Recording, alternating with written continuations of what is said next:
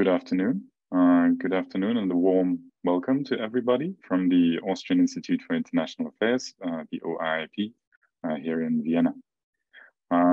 Today, we want to talk about how the war between Russia and Ukraine impacts the relationship between Moscow and Beijing, a crucial relationship for the future of the international order, and also crucial for Russia's ability to sustain the war effort in 2023.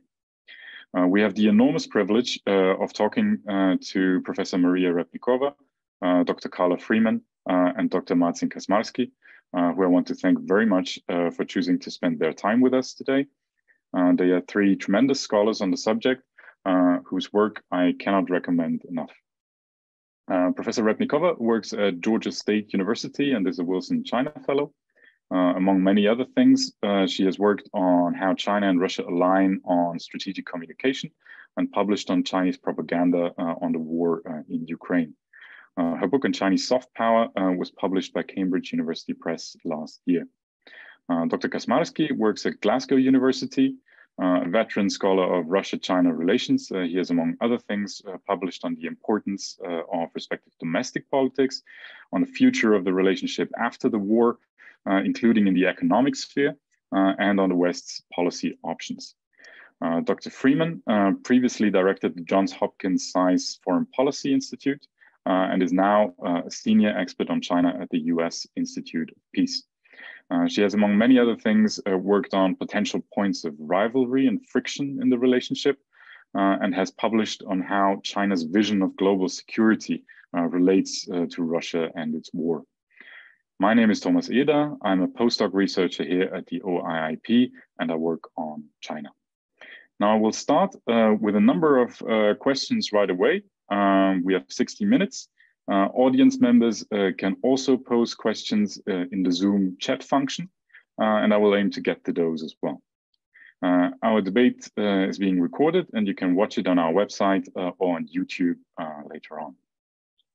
All right, now please excuse me for asking for a very short answer on this first question to all three of you. It's to give us a broad idea, and then we're gonna dig down. Did relations between China and Russia become stronger, weaker, or did they stay the same since Russia's full invasion of Ukraine last February? Professor REPNIKOVA? Well, I would argue that in the economic and security realm, the relations have become stronger as we see more exchanges on the economic front in terms of trade, but also security, military exchanges. But when it comes to the symmetry of this relationship, I think the relationship is increasingly asymmetrical. It already has been asymmetrical before the war, but during this war and the ongoing conflict, we see that China is emerging as a much stronger player in this relationship. And this is apparent through speeches we observed between and meetings between Vladimir Putin and President Xi, as well as the media coverage and reportage where we see Russian media kind of playing into this relationship a lot more than Chinese media. So Russian media often highlighting that China is a friend and continuing a supporter of Russia, whereas on the Chinese front, we see much more ambivalent statements, and we can talk about the information domain later on. But I would see this relationship as, at the very least, staying the same, if not going stronger in several domains, but at the same time, increasingly asymmetrical. Thank you very much. Dr. Freeman? Yeah, I think Maria put it very well. I really agree with her. It is, the relationship has been actually strengthening along many lines.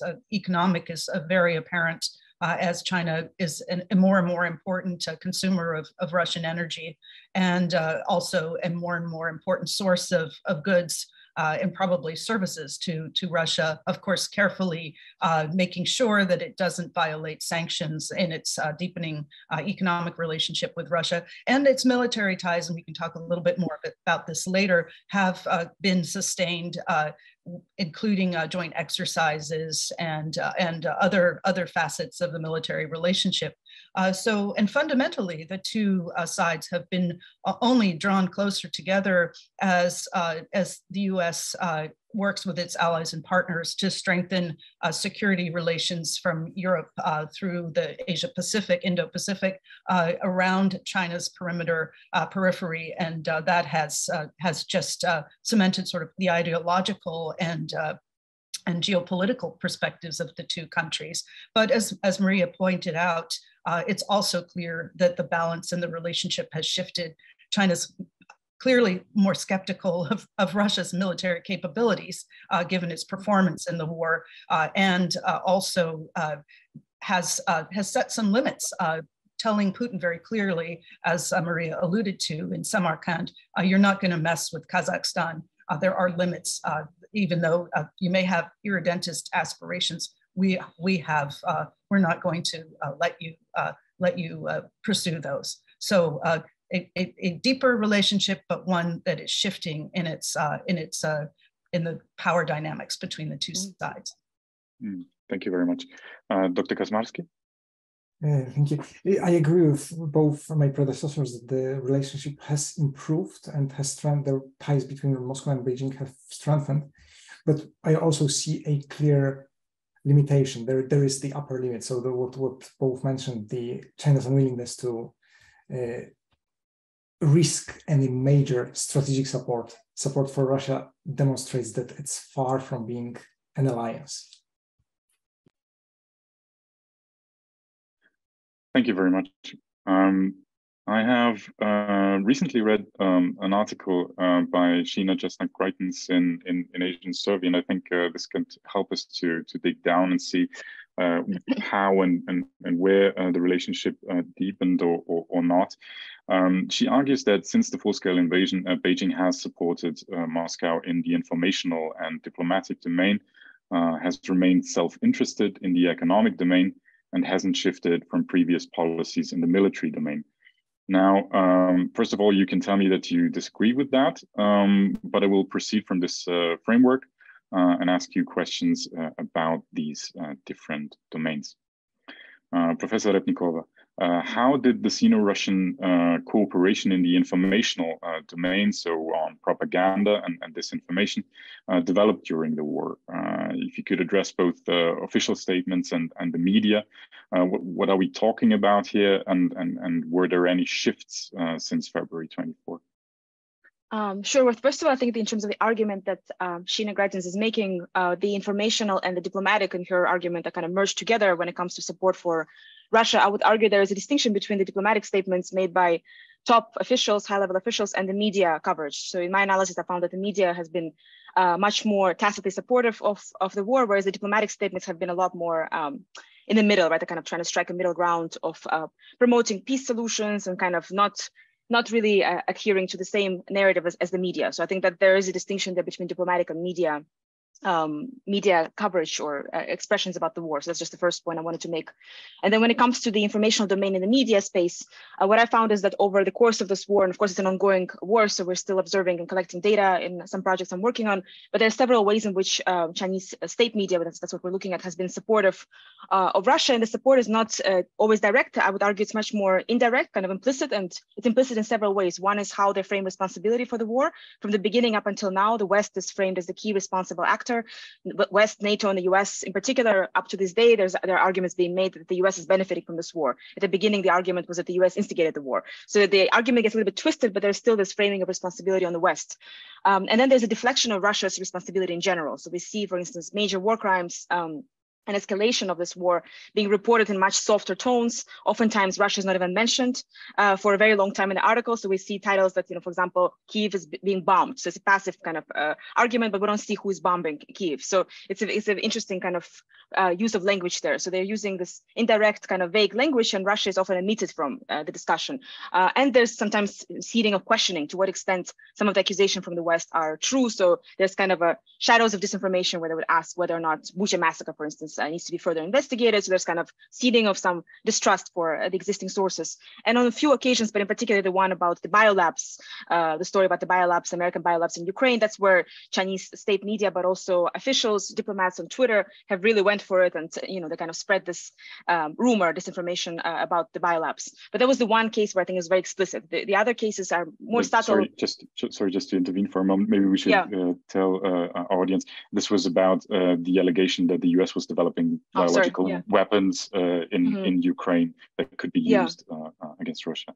So this was the case where the US government reacted very strongly. They accused China of siding with Russia. So it was a really kind of a major case, but at the same time, that's not really how most of China's communication about the war has been. For the most part, it's kind of this soft support. And what I found interesting also is the over-reliance on Russian sources. So a lot of Chinese state media, they're really relying on the drawing on Russian official statements, reports, official speeches, and so forth. So it makes it kind of appear as if it's channeling some of these statements, again, kind of softly, but nonetheless, they're relying more on those than statements coming from Western media or from Ukraine. And just last point, there's a subtle difference also in state media that's global, like CGTN, versus domestic-oriented media. So the global media has been a little bit more balanced, and we've seen more reporting from Ukraine and about Ukraine, whereas the domestically oriented media is much more careful about basically underreporting what's happening in Ukraine and with Ukrainian people, but more so kind of focusing on the Russian side of the story. So those are just a few things that I've observed. And as far as changes over time, I found that actually there's quite a bit of continuity in these themes over time. So maybe it's surprising or not surprising, I see that still there's an increasing or ongoing reliance on Russian sources. There's still deflection of responsibility, but there's a bit of softening when it comes to, maybe calling for peace or echoing some diplomatic statements that's, sort of calling for this war to end. So there's a little bit of that kind of hopefulness, but some of the other themes I've discussed are still the same. Thank you for these observations. I think this is very important. Dr. Freeman, now Professor Repnikova just said this difference between media, Chinese media and Chinese diplomats. Could you tell us something about how would you characterize 2022 trends in Moscow, Beijing diplomatic ties? How should we weigh China's actions? Because China sometimes abstains, sometimes supports Russia on UN votes. It recommits to deepen ties at bilateral meetings, but it also doesn't recognize Russia's attempted annexations. And in general terms, at least, it speaks out against the potential use of nuclear weapons. Yeah, thank you for your question, Thomas. Just to go back to Sheena Greiten's formulation that you described, I mean, I think I agree with it. I would just probably put it more simply in a way you did that just now in your question. China's maintained a position that seeks to uphold its partnership with Russia, but it's also distancing itself from the war in its diplomatic statements very clearly. It all began, of course, we have to go back to February 4th, almost a year ago now, when Putin was in Beijing and Putin and Xi stood up and made an announcement that they had a no limits partnership that would have no forbidden areas of cooperation. After Russia's invasion, less than 3 weeks later, then China was in a position where it had to make clear that though there are no forbidden areas of cooperation, it does not support Russia's aggression against Ukraine and violation of Ukrainian sovereignty. But it understands and is willing to help Russia justify its invasion. And in balance, its actions have been consistent, as we described earlier, with its partnership with Russia, even as it has protected its own interests, by not violating sanctions and so on. But to clarify a bit further, Beijing has been dissatisfied with the outcomes. It's basically the outcomes of Putin's actions and aggressions against Ukraine. It has expressed concerns about the humanitarian costs, the economic costs in various multilateral forums. Its top diplomats have used words like deplore to criticize the conflict. And we already mentioned the Xi Jinping's expression of concerns to Putin at the Shanghai Cooperation, on the sidelines of the Shanghai Cooperation Forum in September. The concerns that Putin strikingly acknowledged and actually that were, I think that was included in the Russian readout of the meeting. It's a complicated picture. Now we're seeing some shift, and maybe we can learn more about what this signifies. There have been some reports of officials in China publicly expressing views that are critical of Putin and Russia. We really haven't seen that much since last March, when one scholar with an official position, Hu Wei, criticized the war and cautioned against Beijing's support for Russia in this war. But all in all, China's support has been pretty consistent. As you mentioned, Beijing has abstained or voted on resolutions in the UN Security Council and the General Assembly using its voting power to blunt UN actions against Moscow. And this has extended to other forums. I mean, at the G20 summit late last year, China joined Russia in trying to remove the word war from the Bali Leaders Declaration. So we've seen this steady support for Russia, even in international fora.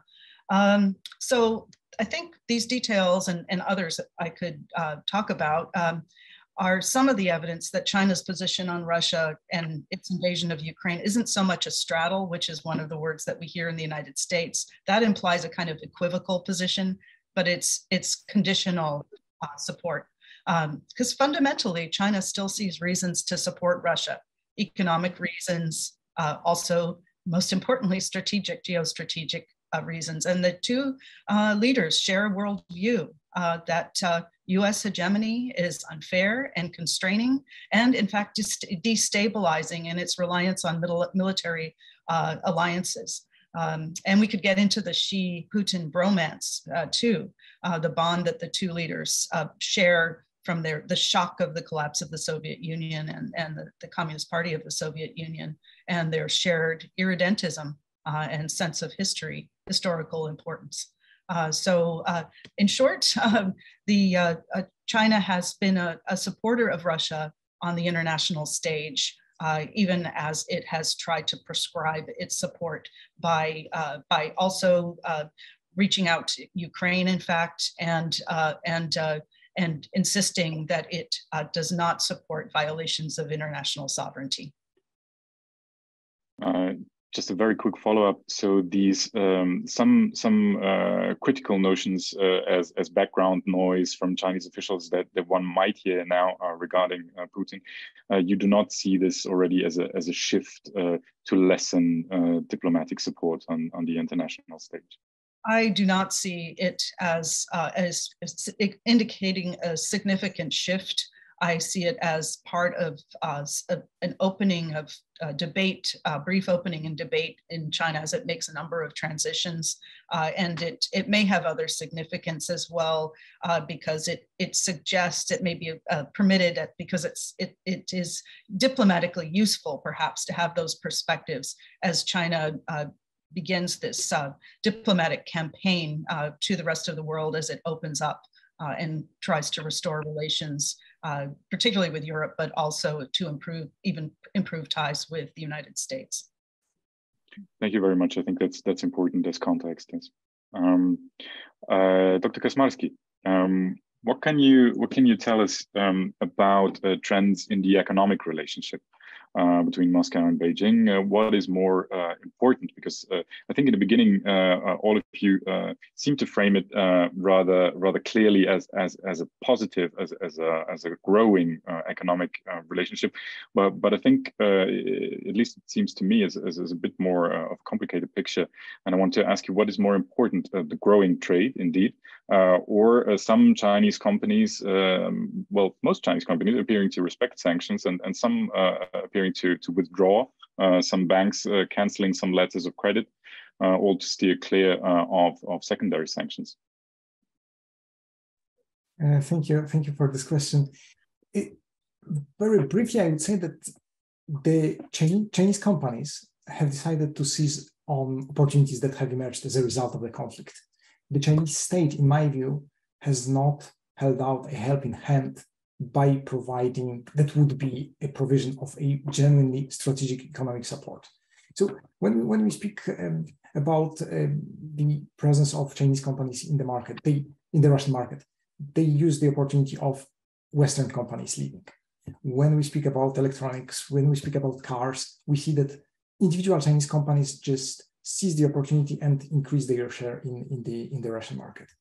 When they often quoted information is about the increasing supply of oil, but we need to remember that these are not only contracts of large state-owned companies in China, but also independent refineries. So they benefit from the discounts that Russia needs to offer in order to get its oil sold and delivered. So in this sense, I would say that for me, this is the biggest limitation of this relationship, that China, even though it is in a technological and economic rivalry with the US, which is deepening despite these attempts to slow it down, China has not decided to risk an even further conflict with the West. It has not decided to openly challenge the sanctions.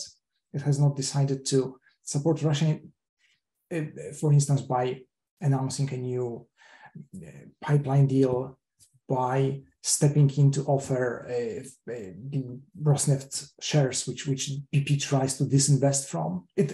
Theoretically, it opens the possibility for China to capitalize on a weaker Russia.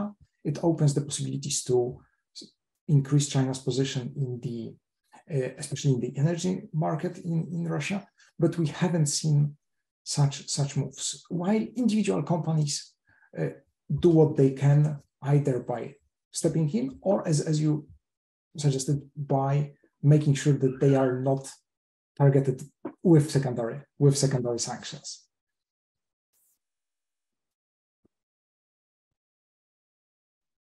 Sorry, just a very quick follow-up. Could you perhaps give us a bit of an insight into the numbers, the volume of investment coming in? Is there a big change? Is there a jump in the Chinese investment numbers into Russia? And how does it compare to Western investment? This is something which is really difficult to untangle, because I think it was a couple of months ago that we saw the news about the complete lack of Chinese investments in Russia within the BRI, within the Belt and Road Initiative. But at the same time, given how flexible and how vague is the formula of BRI investment, I cannot tell if this is really the case, and we haven't seen the investments. For sure, we haven't seen any major strategic investments. So we haven't seen the Chinese companies offering either big loans, either propping up such projects which are now delayed, like Novatek's Arctic to LNG project. And we have to remember that it was not actually the case after the annexation of Crimea, because at that time, China firstly agreed to the Power of Siberia pipeline deal. And secondly, it provided huge loans for Novatek, which allowed the project to be implemented in time. So this is, once again, something which is different from China's economic policy almost a decade ago. Thank you very much. That's also interesting historical context. Now, for all three of you again, and please forgive me for again asking for a very short answer. Does any scholar in China or Russia come to mind who you would consider a bellwether for this relationship in 2023? There's of course a spectrum of opinions despite censorship, and people are more or less influential or close to decision makers. Whose publications and interviews should we pay attention to? Professor Repnikova? So from my perspective, the one I've been following a lot in Russia is Alexander Gabuev, and I think a lot of people already do follow him, but I like his analysis, especially of the economic relations between China and Russia, but also military and security ties. And he unpacks a lot of the kind of mainstream articles that are written about this topic in a very detailed way, drawing on a lot of facts and statistics coming from both sides. So I really enjoy his very detailed analysis. I also like the work of his other two colleagues, Igor Denisov and Ivan Zuinka. They're both at Carnegie, and they write on different facets of China-Russia relationship. And Zuinka in particular writes also about border relations and the Far East, which I really find fascinating because it's something that's very important but doesn't get as much attention. So I enjoy his research a lot. Thank you, Dr. Freeman.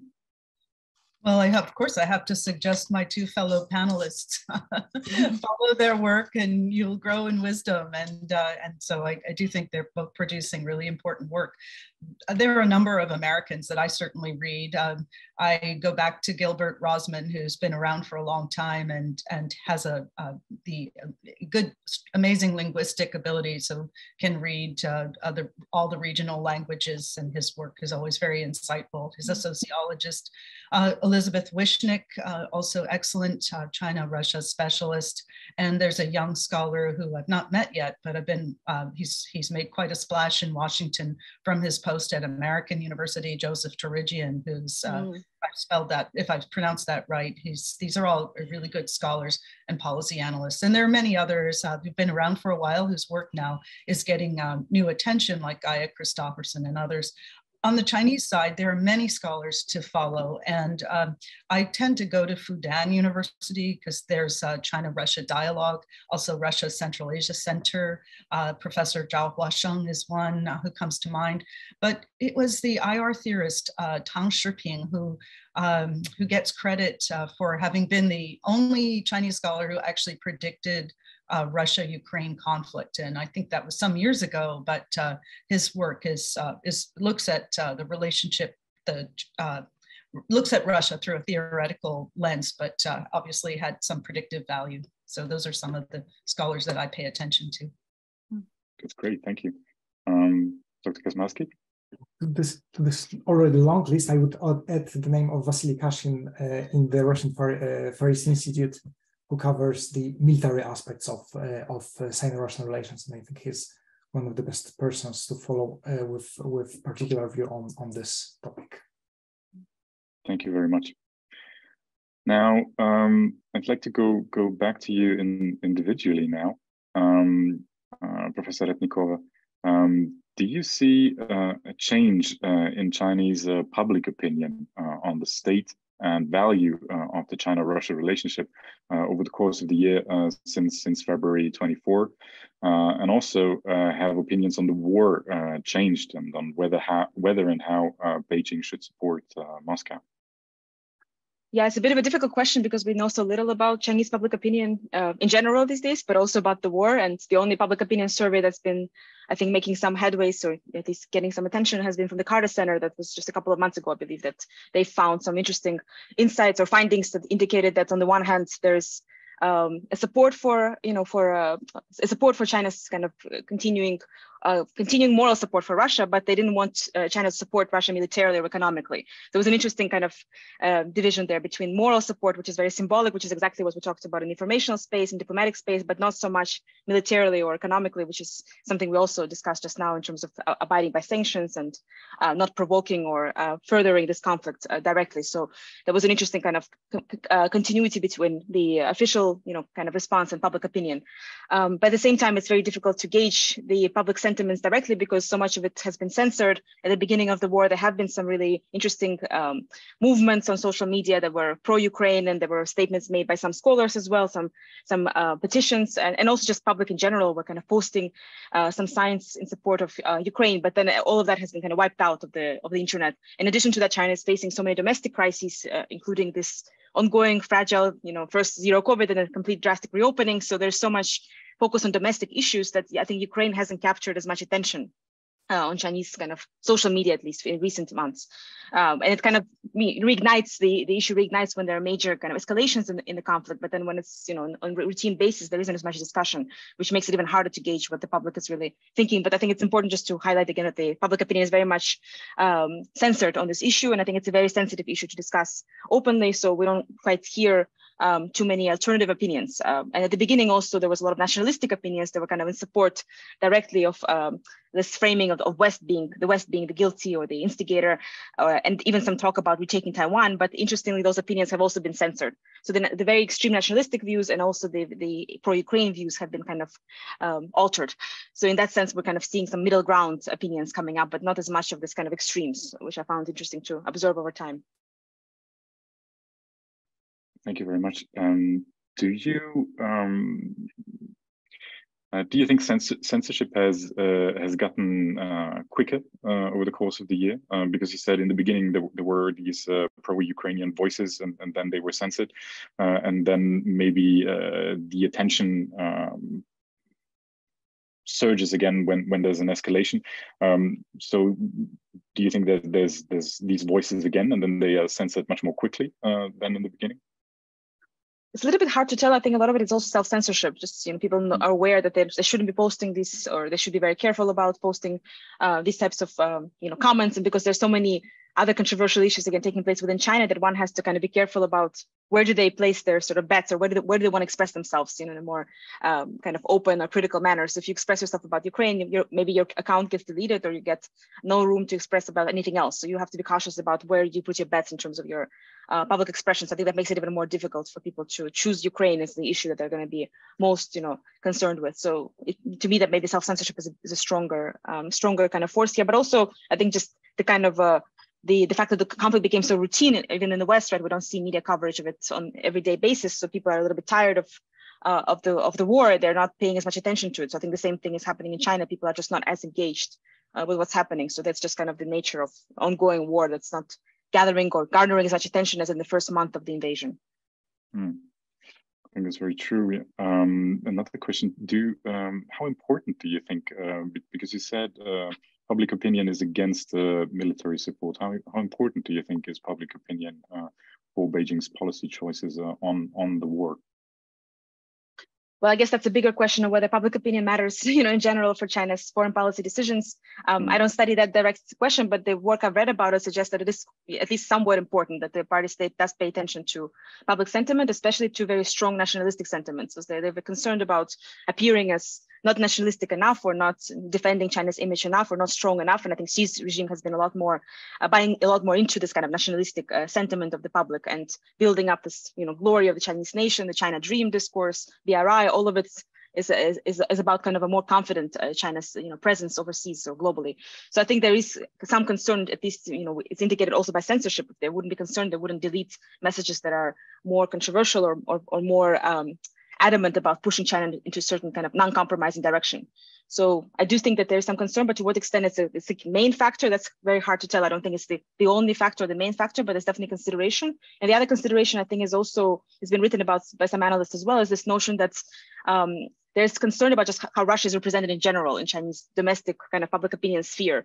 And from my research over the years, I found that there are very few critical articles about Russia when it comes to Russian politics. So we don't see coverage of protest movements, like critique, any kind of social movements, because it appears that the regime is weakening, and then there could be kind of a interpretation made domestically that authoritarian regimes in general are kind of they can be poked or weakened or even defeated, right? So there's the sense that we shouldn't cover, or we shouldn't report or give people perspective about any sort of revolutionary movements, even if they're very subtle, within major authoritarian regimes. And Russia, of course, is often seen as kind of comparable to China. So I think there is a concern about just how Russia is depicted more broadly.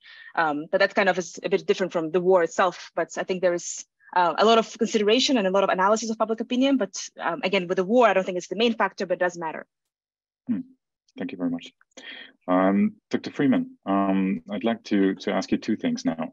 Firstly, how do you evaluate the military relationship in 2022? As we heard, joint exercises continue, but China does not supply the Russian military. And does Beijing see Moscow's invasion as a net security positive or negative? And how does it relate to Xi Jinping's global security initiative? And the second thing I wanted to ask you is, do you see China as willing to further alienate the EU and its member states and to incur economic costs by supporting Russia's war? And what holds it back? Thank you. I'll try to answer that fairly complicated question. Well, just to start with Putin's own comments in his to Xi Jinping in their dialogue last month, Russia's ties with China are the best in history, and actually attached to that a call to strengthen military cooperation with Beijing. And Xi actually responded that China's ready to increase strategic cooperation with Russia, and went on to say, China's ready to work with Russia and all progressive forces around the world that oppose hegemonism and power politics, and firmly defend the sovereignty, security, and development interests of both countries and international justice. You can, it's a little bit hard to make sense of that, defend the sovereignty and support for Russia and deepen strategic cooperation, but I think Xi's comments align with this new global security initiative and the concepts attached to that you referenced. And that includes this concept of indivisible security. Indivisible security was mentioned explicitly by Xi as one of the core principles of the Global Security Initiative that he announced at the Boao Forum last spring. Of course, indivisible security, it's a concept that was used during the Cold War. The idea that the security of states within regions are inseparable, and that no country should pursue its own security at the interests at the expense of another. So that was a concept used to facilitate dialogue during the Cold War. Russia has used that concept perversely or pervertedly to justify its attack on Ukraine by stating that it was in response to a threat from NATO and violated this principle. Of course, the GSI has broader aims. It's a Chinese effort or Xi effort to provide a framework for a security concept that offers an alternative to the US-led security order.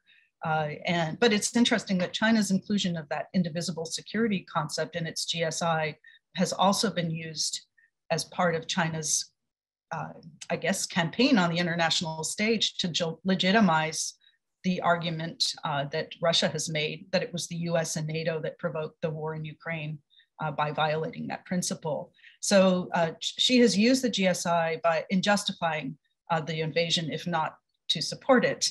And yes, of course, China and Russia have continued military interactions. They've continued that throughout 2022. They conducted joint drills. And Russia's army chief has described the drills as a response to aggressive US military posturing in the Indo-Pacific. In the fall, Moscow actually hosted military exercises in the east of its country and China was the sort of star attendee, but we also saw other countries, Belarus, India, interestingly, and Syria were among the countries that took place, and I believe another dozen. But as I think might have been MARCIN said, while China and Russia have this no limits partnership and a deepening military relationship, it's not an alliance. And China has not come to Russia's aid on the battlefield. There is no mutual defense commitment. They're aligned in mutual animosity to the United States and to NATO. And this has enabled them to avoid, to sort of soften the tensions that naturally exist between the two of them. And they've been able to cooperate in alliance against the United States or in alignment against the United States through various mechanisms, including one that's come up a couple of times, the Shanghai Cooperation Organization. And China remains a big arms importer of Russia. It's started to slow down, and it's become less reliant. And indeed, Russia had stopped selling China some things because of concerns about Chinese thefts. I suspect that has changed during the war. But in any case, the main thing in the military relationship is that China's military capabilities are catching up with or even surpassing Russia's. And of course, as I mentioned before, as Russia's failures on the battlefield rack up, that is leading Beijing to reevaluate the relationship it has with Russia in the military sphere. It might call Russia at some point a paper tiger. It's a vicious one, but one that really bought into its own hype about its own capabilities. And I think China is skeptical of that. So I think the core of your question, in balance, China assesses Moscow's invasion of Ukraine as a net negative, I think overall, although it's been able to profit in some ways, economically and in other ways, but it's very disruptive to the global economy. It's putting pressures on food security around the world. And now you even have Henry Kissinger endorsing NATO membership for Ukraine, which is a bellwether figure. Kissinger is one of those. And that must be of concern to China as well. And also, but on the plus side, from the military perspective, the Russia's invasion of Ukraine and NATO's and US response has given China a lot of useful information to plug into its strategizing on a potential military scenario with respect to Taiwan. And it's also, I think, illustrated to China the limits and the strains that are inherent in American alliances, especially when your allies are also your economic competitors, as is the case between the US and Europe. And it's also shown how that the US has limits on the amount of military equipment it has as well, and that there are potentials to attrite US military capabilities just from using a lot of equipment. I know we're sending more to Ukraine, but our military leaders have been very concerned about the amount of materiel we're sending to Ukraine. But China, I think, been in a really good position with respect to Ukraine overall. It has no reason to deepen its role on any front, military or economic. It's had managed to find some benefits in the war. And now you have European leaders like the German Chancellor going to China, not as a supplicant, I think, but to restore really critical economic ties. And I think we'll see more. We've already seen more, and there are more leader visits on the horizon to bolster economic relations between China and European countries. Mm-hmm. So I think China has figured out how to manage this situation, and for now, I think even if the war drags on, it will continue to try to strengthen its economic ties with Europe in select ways, continue to work with Russia, and then also position itself, something we haven't talked about, as a potential channel, diplomatic channel for negotiations on the crisis, on the conflict. So a bit of a convoluted answer. I apologize. Maybe you can clean me up here with follow-up questions. No, that's great. There was a tour de force. Thank you very much. Just one question. Did I understand you correctly? Because you said China has found a balance, and you seem confident that it will continue to find that balance. But does that mean that, well, it is not ready to incur economic costs due to a seriously deteriorating relationship with the EU?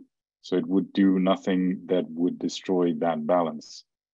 It is going to try to have it both ways. It is going to try to sustain and deepen its economic connections to Europe, but also maintain this special partnership with Russia. And so hold itself out as outside the conflict, not having any relationship to the conflict, but counting on the fact that its economic relationship with Europe's powerhouses, economic powerhouses, are very, very important.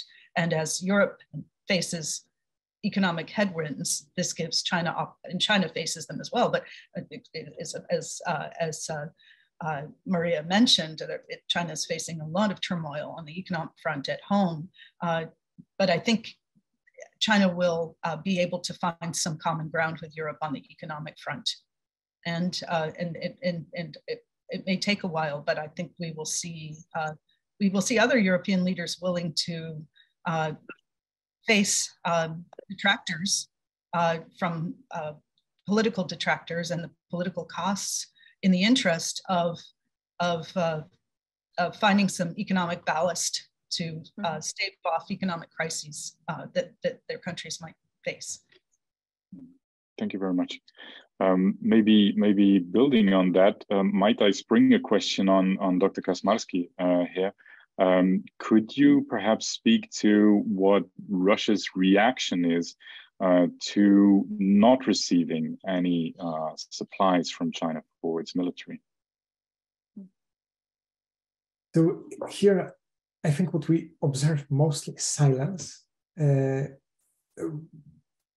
I think one of the reasons might be the fact that Russia does not want to make public any suggestions, any signs, however small, that there's something wrong with the relationship with China. So there is this constant optimistic, positive narrative of the best relations in the history, which I think we have heard since for the last decade at least. Secondly, I guess that any complaints that China is not helping Russia will just increase pressure China is putting on Russia in negotiations. So this would be, I would assume that it might be seen as problematic as the showing weakness. And finally, I think that we have the war has so much narrowed down the room for discussion within Russia and within the Russian expert community, that we see very little genuine debate on potential options and on future developments, and this space for discussion has shrunk so drastically. Thank you. That's great context. Thank you very much. Actually, I had another question to you also about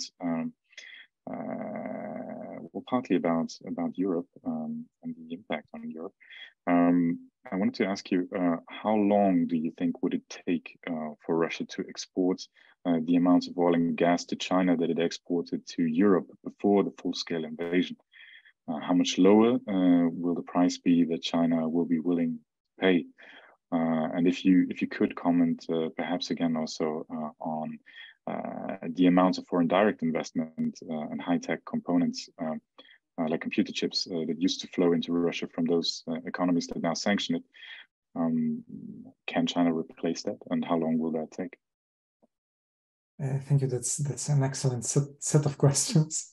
So starting with resources, I would say that we really need to distinguish between oil and gas, remembering that the Russian budget depends on oil. It does not depend on gas to that extent. And with oil, it's much easier because while you still need infrastructure, you need insurance, it is possible to sell as much oil to China as much China is willing to buy.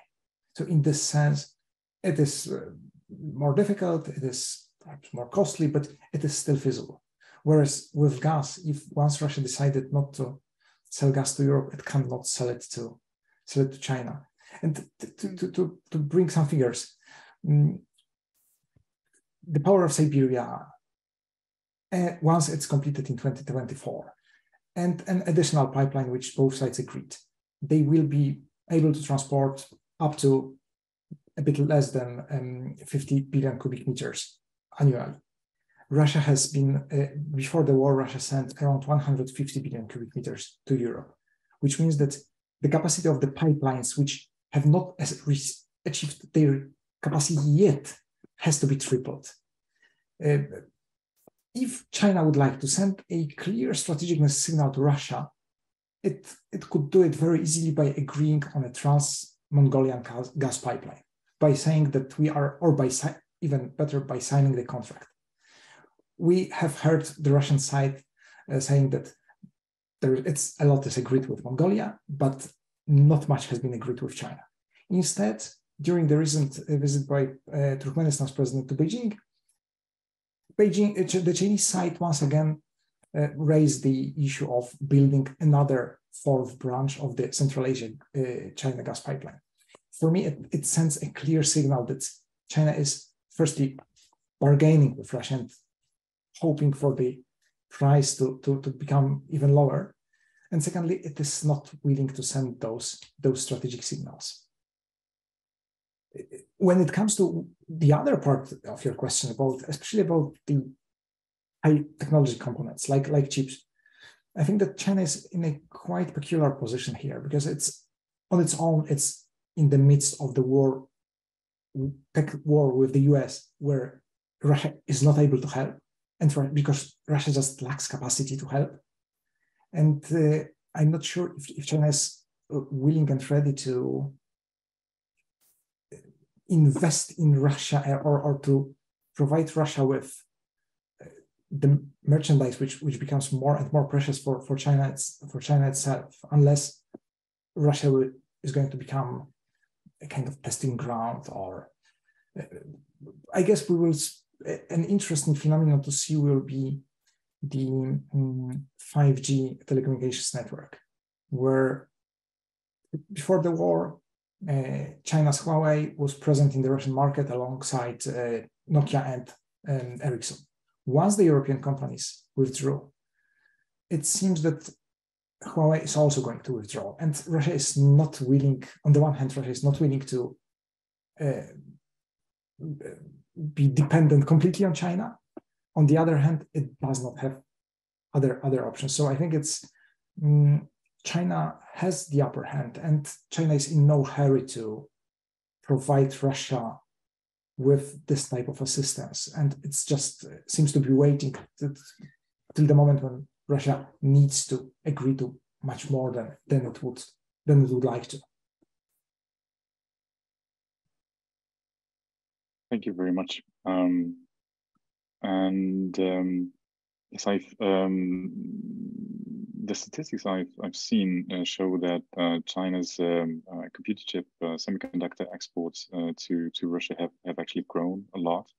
But I guess the problem is that it doesn't produce the most advanced chips that Russia might need, and that it is not able to get from Taiwan or South Korea at the moment.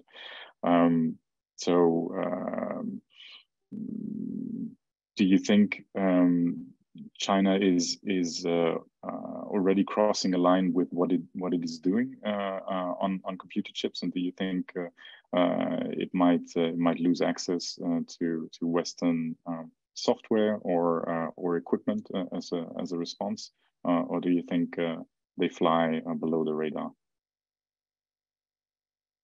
I would probably agree with the latter, but at the same time, my impression is that China has been losing this access, with especially to the most cutting-edge technologies, and it's now much less about the US, which seems to be determined to slow down China's technological development. It's rather about US partners such as Japan, Taiwan, and in Europe, Holland or the Netherlands, whether they decide to follow the US in this regard. And I guess this is something which, for Beijing, is a major challenge, to convince those states that there are other options than just following the US.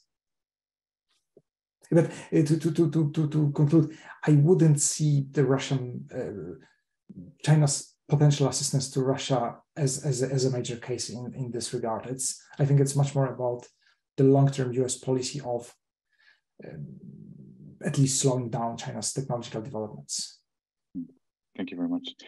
Now, I would already get to the last round of brief responses. I'm sorry for having to ask you for brief responses again on a two-fold question.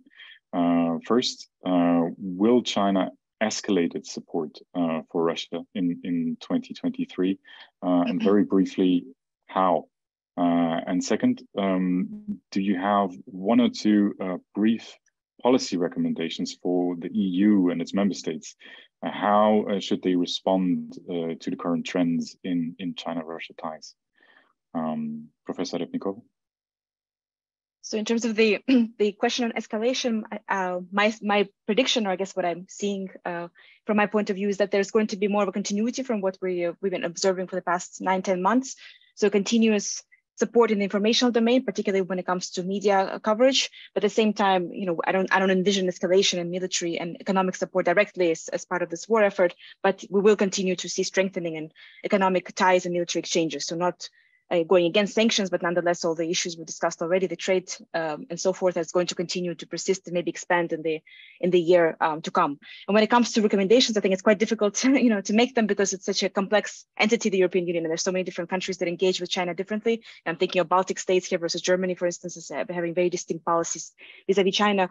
But just two very small points. One is from the informational perspective, I think there's, at least in the United States, there's often a tendency to overreact to China's media coverage of this war, and I think it already is meant to serve as an instigator to kind of proclaim this unity, ideological unity with Russia, but also oftentimes it's aimed at domestic audiences, and sometimes this informational domain is mistaken or kind of is treated as the overall support for Russia in this war. So I think Sheena's argument, this idea of distinguishing between informational and other domains, security and economic domains, I think is very important for policymakers, and I'm sure they do that privately, but publicly we often hear speeches that seem to kind of converge all these arenas together and signal that the informational domain is kind of the key example of how China supports Russia. So I would kind of caution against that. And the second point, it goes back to Dr. Freeman's comment about China potentially emerging as maybe a negotiator or as a force in yielding some kind of peace negotiations. I'm sure there's a lot of suspicion towards that idea, but it seems to be something that China has been speaking about more in recent, at least in the past months or weeks.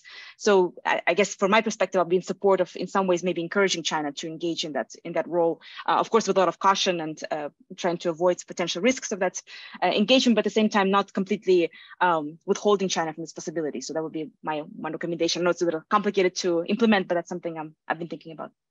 Thank you very much. Dr. Freeman? Yeah, thank you. Again, I think Dr. Repnikova put it very well. I think there will be a lot of continuity. China will try to continue its current approach to Russia, will try to indicate that it has Russia's back and within limits. And at the same time, with the opening, if that's sustained, if China sustains its opening, it will try to improve ties with other countries around the world, and Europe will be a key target. At the same time, where we will see a change, I think, is that China will sound out even louder for a negotiated end to the conflict. And so I think that we can hear, and maybe that will come with some willingness to work through back channels on a negotiated settlement. I do think we have to recognize that it was China has tried to position itself in meaningful ways.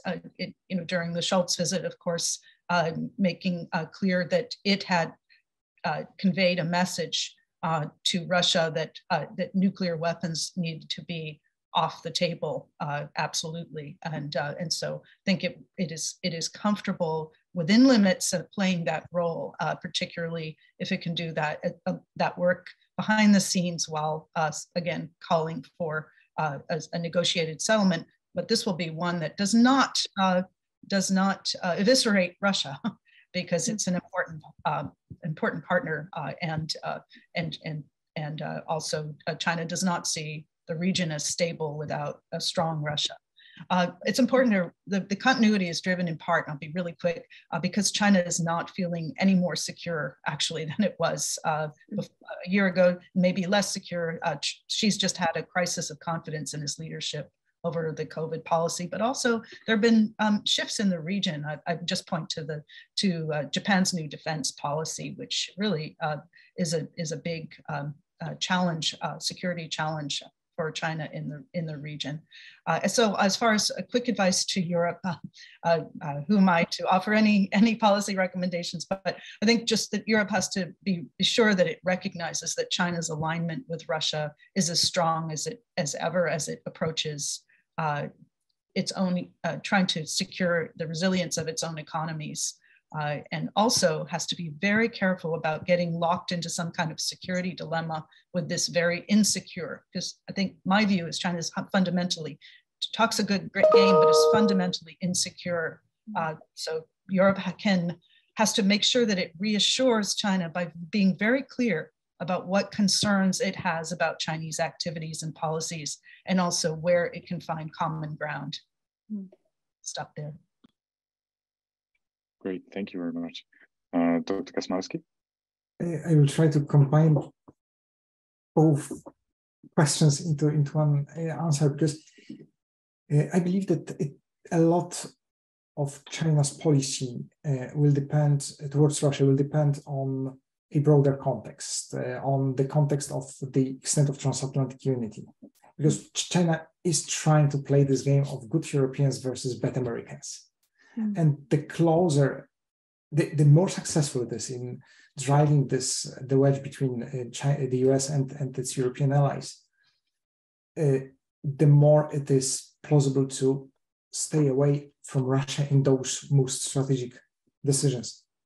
Exactly in order not to provoke the Europeans, not to push Europeans closer to the US. But the closer European states and the US, the tighter the transatlantic unity, I would see a possibility for China to increase its support towards Russia. So in this sense, I don't think the European Union can do much about Sino-Russian relationship. It cannot, the last decade or so showed that it cannot influence Russia, and it can do even less to influence China. So it's rather about reiterating what Carla and Maria said, that the European Union needs to be cautious and approach China with having in mind that its partnership with Russia is really close, with all the qualifications that you discussed. Thank you very much. Now, on that note, that was a very packed 60 minutes. I thank you for this tour d'horizon of this relationship in its different domains. I think this has been exceedingly helpful to me, and I hope also to our audience. What remains for me to say is please, everybody, follow these colleagues' work online, and make sure to join us again for the next OIP event. Thank you to the speakers, thank you to the audience, and goodbye from Vienna. Thank you very much. Thank you. Thank you. Thank you.